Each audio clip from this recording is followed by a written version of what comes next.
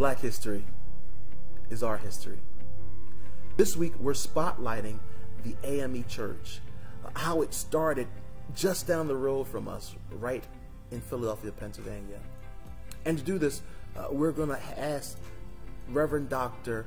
Alston Thomas from Allen AME, located in Oxford, Pennsylvania, to share about the plight of the AME Church, along with where they are currently and the vision that they have for the future.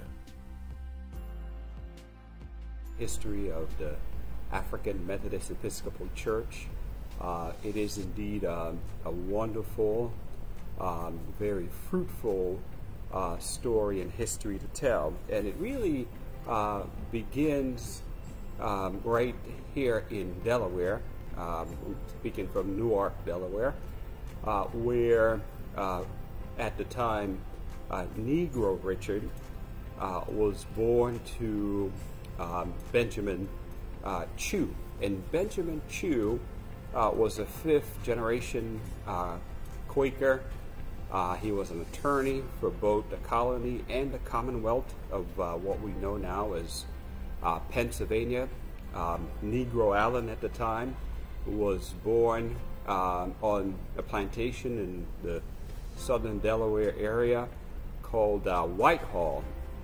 And Benjamin Chew saw the brilliance in Richard Allen, and so at the age of 8, he sold, at the time, Negro Richard and his family to Stokely Sturgis.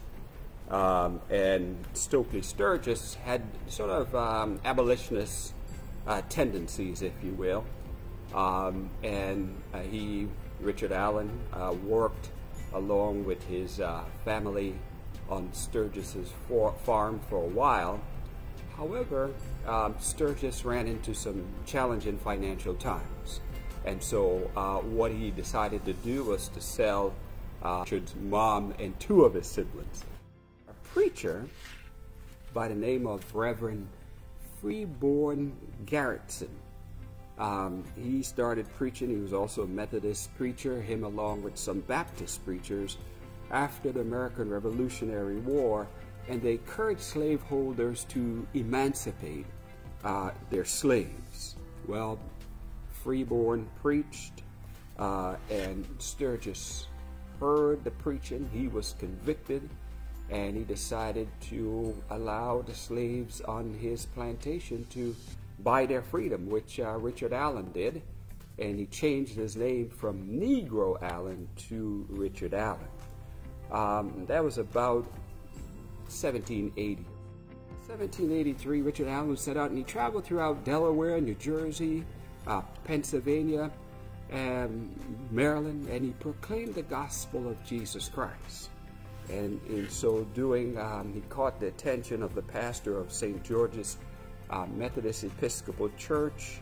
That was about 1786. And he gave Richard Allen the opportunity to preach the 5 a.m. worship service, which he did. And he preached, and the number of blacks continued to increase at St. George's, and that made, quite honestly, the whites uncomfortable. It got to a point that one Sunday in 1787, they were praying at the altar at St. George's Methodist Episcopal Church in Philadelphia.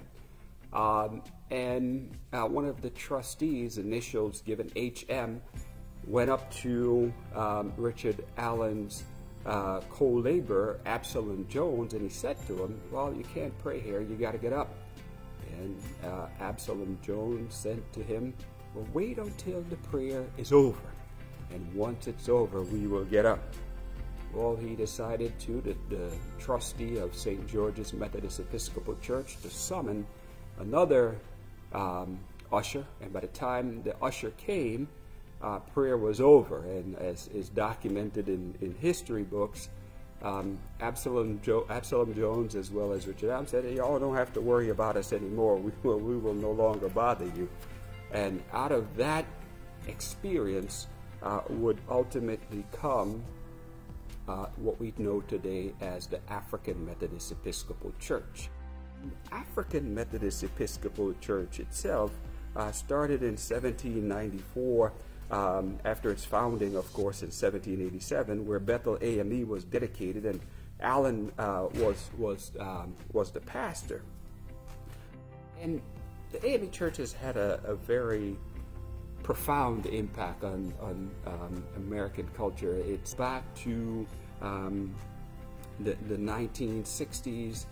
For example, in about 1965, you have the march in Selma, and it's out of one of the AME churches where a lot of those meetings was held, and where the march actually initiated.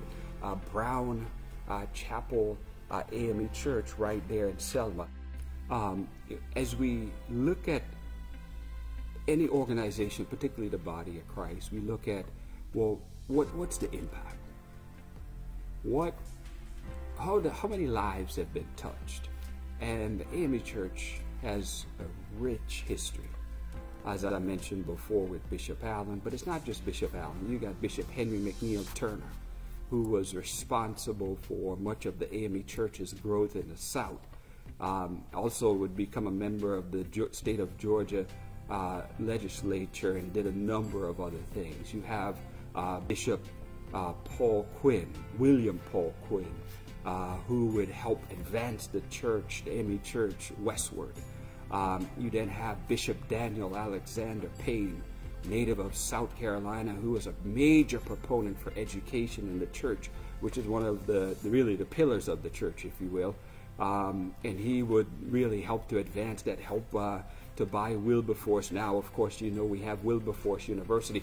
We have a seminary, Payne Theological Seminary, in which I'm a proud graduate, that he is named in his honor, and he played a major role in as well. And so we have a rich legacy, but it goes beyond just sort of the clergy of the church, you know, common day folks. You have Gwen Eiffel, may she rest in peace, of PBS NewsHour.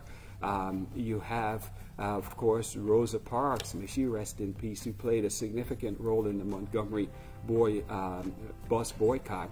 She was a stewardess in the church, along with being a secretary of the NAACP.